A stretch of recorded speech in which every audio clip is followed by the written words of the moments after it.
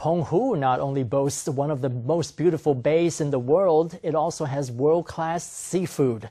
Buyers from the U.S., Japan, and 6 other countries have converged on Penghu to meet farmers and shop for fresh seafood at an annual expo.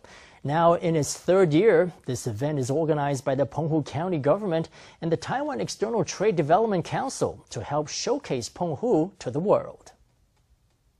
Fresh fish and plump squid from Penghu's fisheries are on display. These jewels of the ocean are catching the eye of international buyers. I'm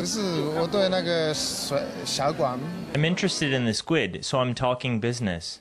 Organizers had invited buyers from around the world to meet vendors in Penghu.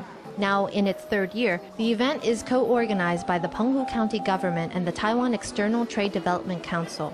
The first 2 editions sold 600 million NT worth of agricultural and seafood products. Through this matchmaking platform, we have gotten additional orders nearly every year. On average, this platform has increased our orders by roughly 20 to 30% a year.